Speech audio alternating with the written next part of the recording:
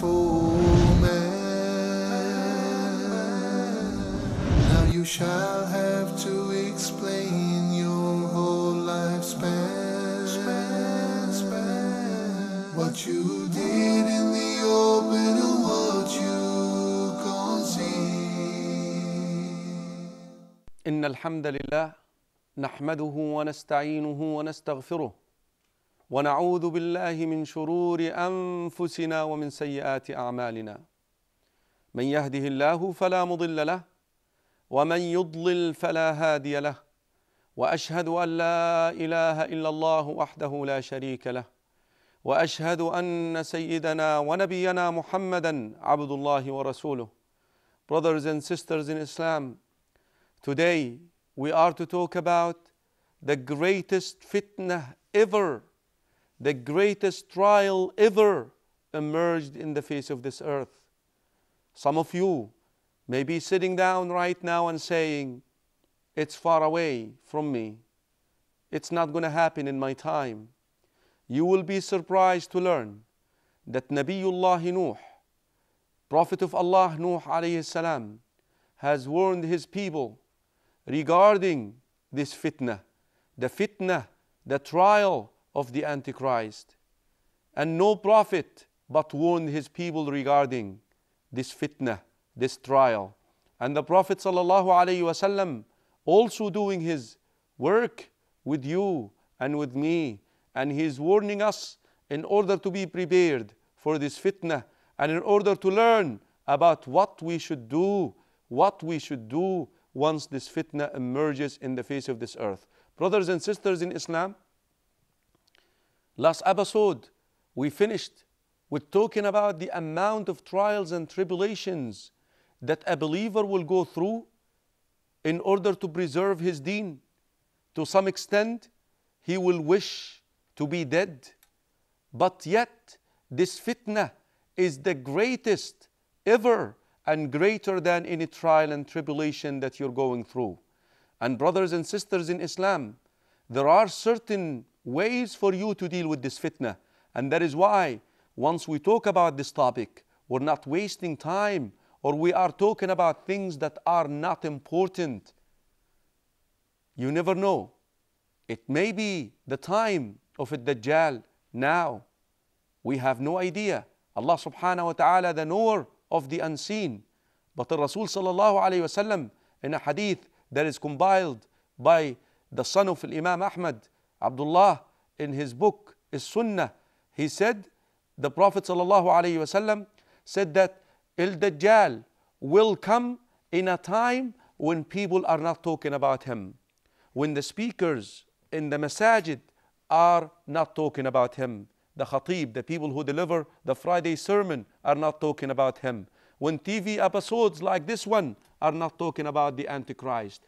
Brothers and sisters in Islam, just by talking about him, we could actually be deferring his fitna to the later time. Beside the fact, once we're talking about the Antichrist, you're passing this knowledge on. Guess who is listening right now? Could be your son, could be your daughter. And now they understand also that they have to pass that knowledge on to their offspring. And this way, these children that we have will be protected as well. In Hadith Abi Umamat al-Bahili, and the Hadith fi Mustadrak al-Hakim, Rasul sallallahu alayhi wasallam told us that there is no fitna in the face of this earth since Adam alayhi salam was created greater than the fitna of the Antichrist. And all the prophets, including Nuh alayhi salam, warned their people regarding their fitna. And here I am warning you. And if he emerges while I'm amongst you, I will take care of him for you. But if he emerges after my departure, each one of you will be responsible for himself. فَكُلُّ مُسْلِمْ حَجِيجُ نَفْسِهِ. Every person, every Muslim will be in charge for himself. Now, the Prophet ﷺ died, and this fitna yet to happen. This is a sign that must occur, must happen. And the fact, and this is actually the analogy that the Prophet ﷺ used with the companions in some of the wording of this hadith, he said that he did not emerge in the previous nations before you. And I am the last messenger, and you are the last ummah. For sure, he will emerge amongst you. Let's learn. Why is he called Al-Masih? And by the way, a lot of people out there, they say Al-Masih, and this is wrong. Why he is called Al-Masih? Now, the scholars said, based on the hadith that provides or basically describe his physical appearance, that he will be mamsuh, he will be braided. One side of his face will be braided. He has no eye, he has no eyebrows in one side of his face. Some wording say it's the right side, some wording says it's the left side, and both of them are authentic, but the one that talks about his right side are more indicating, because that hadith in Sahih al-Bukhari wa Muslim. And also another wording, that his eye will be like a floating grape, like a floating grape. Huwa a'war, he is one-eyed. Ad-Dajjal is one-eyed. Then why he was called Dajjal? The word Dajjal derives from the word Dajjal, which is lies. He will be very deceiving. He will be filled with lies. Rasul sallallahu alayhi wa sallam in hadith al-Mustadrak, hadith Abi Umam al-Bahili, and hadith Hudayfa fi Sahih Muslim as well, Rasul sallallahu alayhi wa sallam told us that he will have two rivers with him. One river from Jannah and one river that is filled with fire. Or another wording, he will have a Jannah to his right and a fire to his left. And he will command people to enter to his Jannah. And once they enter this Jannah, it will be a fire. And once they enter to the fire, it will be a Jannah. He is so deceiving. He mixes the truth with falsehood. And that is why Rasul sallallahu alayhi wa sallam told us not to even attempt to approach him. لا تقرب. Don't come near him. A person will come thinking that he has a strong iman, a strong faith, that he is able to handle the Antichrist, and as soon as he arrives there, he will deceive him. The only one that we know is the young man who will show up from Medina, and he will come out to him and he will challenge him and he will cut him into two pieces. And the hadith of Sahih Bukhari wa Muslim, the hadith of Sahih, and this young man will not be deceived and he will not compromise, and he will tell him, you are the Antichrist that our messenger told us about. Brothers and sisters in Islam, Rasul sallallahu alayhi wa sallam told us to stay away from him because of the amount of lies that he has, because of the amount of deception that he can throw in you. A Bedouin, for example, will come to him, and the hadith in Nawas ibn Sam'an fi Sahih al-Imam Muslim, and he will tell him, Ya A'rabi, O Bedouin, if I resurrect your father for you, bring your father back to life, will you believe that I am your Lord? He will say yes. Then he will use one of the shayateen, one of the jinni, in a form of his father, and the father will tell the Bedouin, follow him, he is your Lord, he is Allah. Brothers and sisters in Islam, Ad-Dajjal will have a lot of things that will help him cast these tribulations and these trials on people. He will be enabled. He will be empowered for a wisdom. Later on we'll understand this wisdom if you hang in there, insha'Allah. But for a wisdom, Allah subhanahu wa ta'ala will equip him with supernatural powers that will actually deceive him to the extent that he will start saying, I am your Lord, I am God, worship me. At first, he will ask people to believe in him as a prophet. And later on, as people get deceived, he will develop himself and he will say, I am your Lord. And that is where the Prophet ﷺ told us, اعلموا أن ربكم ليس بأعور. Subhanallah. Learn and know that your Lord is not one-eyed. Basically, Rasul ﷺ telling us that if this is Allah, if this is God, this is the Ilah, that created me and given me two eyes, he is unable to provide himself, to create himself, or to make himself with two eyes. Because it's a clear sign in his face that he is one-eyed. Add to this, between his eyes will be written kafir or kufr, kafara. But listen to this carefully. Who's going to be able to read this? Who will be able to read this? يَقْرَأُهَا كُلُّ مُؤْمِنٍ. You must be a believer. If you have not become a believer until the time of Ad-Dajjal will come, you will be deceived by him. Only believers. And by the way, regardless if you are able to read or not, you will be able to recognize that sign.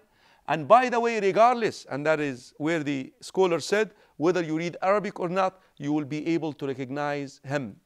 So his creation is contradicting to the fact that he could be a Lord, beside the fact that he has a sign in his face that indicates that he is not, he is a kafir. Add to this, Rasul sallallahu alayhi wasallam told the people who are aware of the creed, أَعْلَمُوا أَنَّكُمْ لَن تَرَوْنَ رَبَّكُمْ حَتَّى تَمُوتُوا. If you really know the attributes and the names of Allah subhanahu wa ta'ala, then you know that you will not be able to see Allah unless or until we die. We see Allah only. We are not equipped in this world to see Allah. And our example is Musa alayhi salam. وَلَمَّا جَاءَ مُوسَى لِمِيقَاتِنَا وَكَلَّمَهُ رَبُّهُ قَالَ رَبِّ أَرِنِي أَنظُرْ إِلَيْكَ. When Musa alayhi salam came to Allah subhanahu wa ta'ala and he spoke with Allah, he said, "Oh Allah, can I see you? Can you enable me to see you?" Allah subhanahu wa ta'ala told him, "You will not be able to see me." And Musa tried alayhi salam anyways, and he fainted because Allah subhanahu wa ta'ala descended in one of the mountain in a way that fits him subhanahu wa ta'ala. So Rasul sallallahu alayhi wa sallam is telling you that his creation is lacking something, between his eyes is written a kafir, and the fact that if you understand the proper creed that we are not equipped to see Allah in this Lord, then his claim is false. Let's continue talking about the Antichrist, Al-Masih Ad-Dajjal, after the break. Assalamu alaikum wa rahmatullahi wa barakatuh. The scale of justice will be broke before man. Now you shall have to explain your whole lifespan.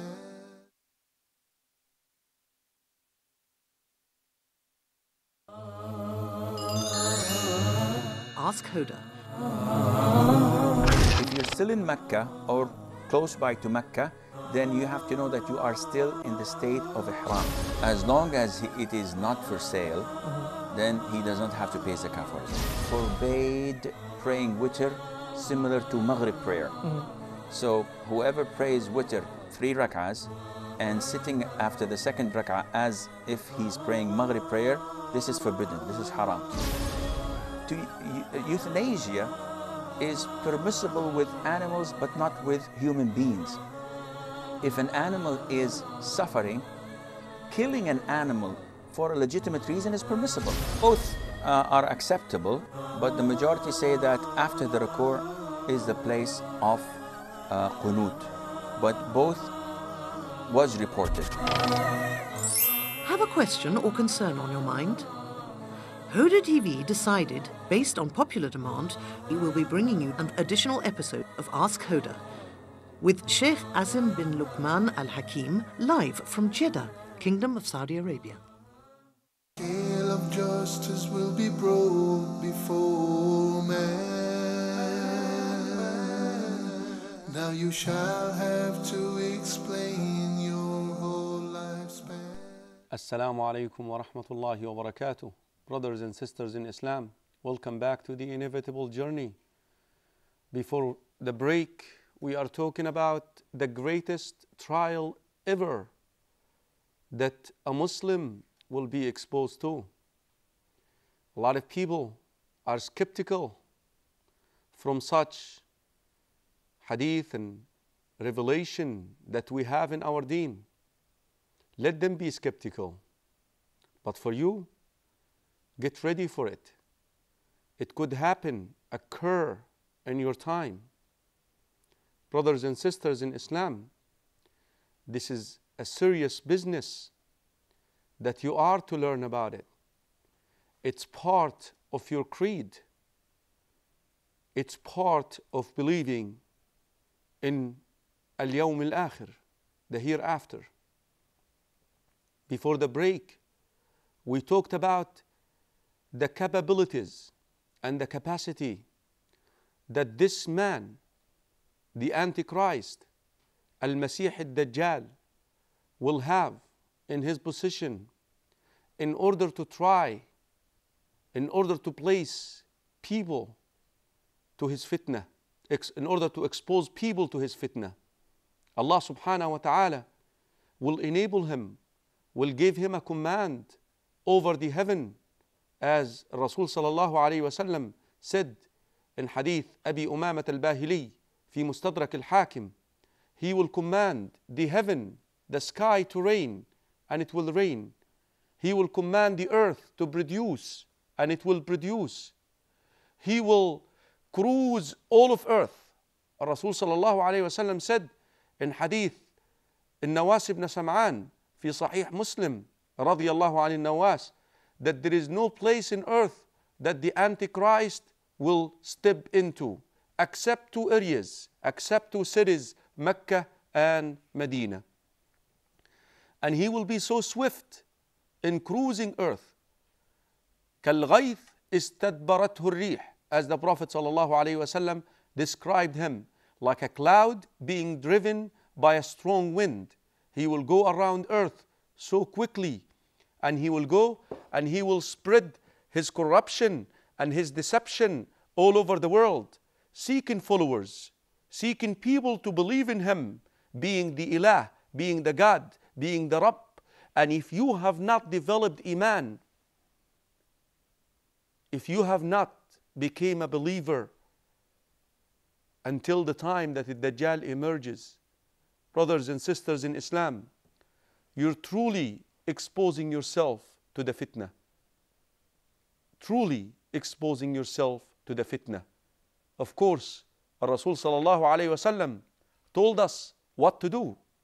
He told us, if you learn that he is in this city, leave. Don't even try, because he will get to you because of the amount of powers that he had. Also, the amount of need that will be present at the time. Earth, as the Rasul sallallahu alayhi wasallam mentioned in hadith Nawas, in hadith Abi Umama al-Bahili fi Mustadrak al-Hakim, for 3 years will be a lot of drought, a lot of hunger in earth. People will be so needy, and he will have the bread, he will have the food for them, but he will request something from you in return, your deen, your religion. Your religion. Rasul sallallahu alayhi wasallam told you to stay away from him, because he will get to you because of your needs, and also because of the amount of capabilities that jinn will be his servants. Allah subhanahu wa ta'ala will place a lot of things in his command for a wisdom that I will explain the next episode. Don't miss the next episode. I will give you the wisdom why the Antichrist was given these powers, the power to heal, the power to give gold and silver, the power to command the heaven to rain and it will rain, the power to command the earth to give harvest and produce, and it will give harvest and produce, the power to kill someone and bring him back to life, the power to resurrect somebody and have somebody take the shape of that person to the living, like as I quoted earlier for the Bedouin. Brothers and sisters in Islam, Ad-Dajjal, the Antichrist, will spend 40 days in earth. Hadith Nawas ibn Sam'an fi Sahih al-Imam Muslim. Rasul sallallahu alayhi wa sallam said, Ad-Dajjal will stay in earth for 40 days. The first day will be as long as 1 year. The second day will be as long as 1 month. The third day will be as long as 1 week. As for the rest of the days, like our days. Look what the companions, Ridwanullahi alayhim, were concerned about. Look at their concern, brothers and sisters in Islam, because they knew this is the stuff that will save you from the trials and the tribulations. O Messenger of Allah, what about the day that is as long as 1 year? Will we pray only 5 daily prayers? Rasul sallallahu alayhi wasallam said, no, اقدروا له قدره. No, see the time that is between each salah and keep praying, keep praying. So you're going to end up praying more salawat in this year than you normally pray in 1 day. Brothers and sisters in Islam, as I quoted earlier, that Ad-Dajjal, the Antichrist, is going to say, I am your Lord. In spite of the fact that he has lackness, shortage, he has weakness in his creation. Number one, he is so ugly in creation. Rasul sallallahu alayhi wasallam described for us in authentic hadith that he is extremely fat, short, afhaj, bow-legged, and barren. He will have no children. Alhamdulillah, he's not going to have any children, offspring. Brothers and sisters in Islam, his eye will be poked like a floating grape. Now, if you are really God, if you are really Allah, why didn't you go and fix your eye? You're giving me 2 eyes and I'm a created and you are a creator.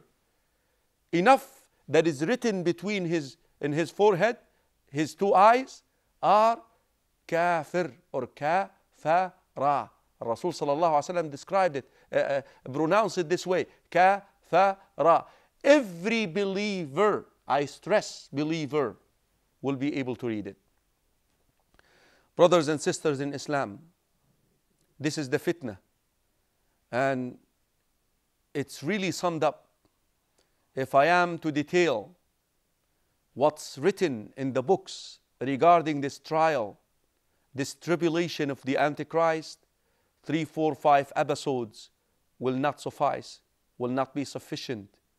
But in brief, I urge you to read more about it, but read the authentic about it, because there are a lot of fairy tales also, and also there are a lot of people who played with the text. Read the text according to the understanding of the 3 virtuous generation of the Muslims and eminent scholars who are trusted to learn and to take your deen after them, to take your religion after them. Very quickly, inshallah, and again, I would like you to join me in the next episode, because I'll give a little bit of perspective why the Antichrist was equipped with all these powers, for a wisdom. Why? We'll answer this question, inshallah, the next episode.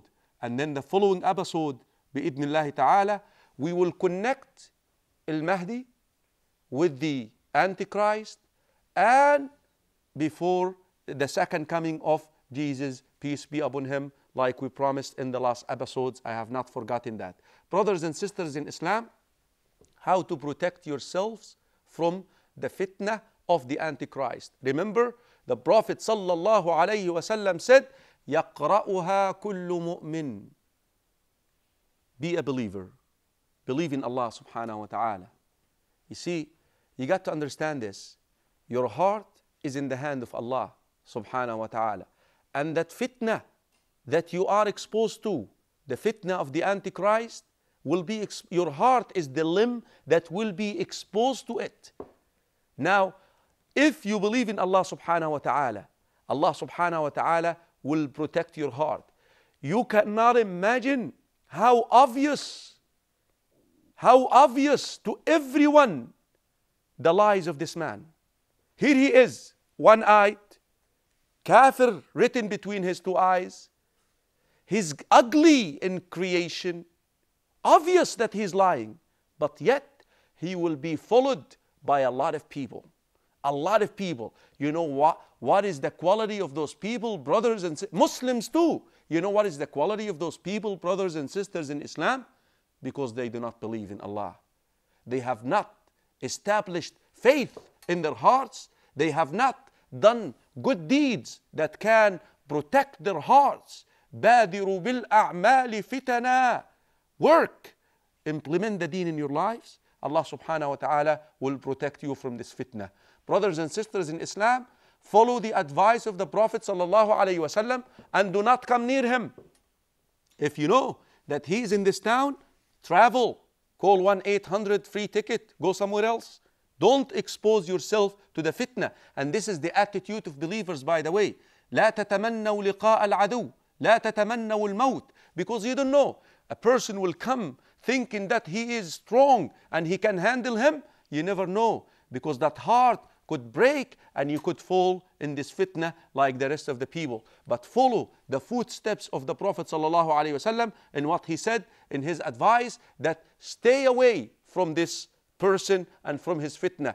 If you can find a refuge in Mecca and Medina, do so. Rasul ﷺ said that the angels will be guarding those two cities from him entering there.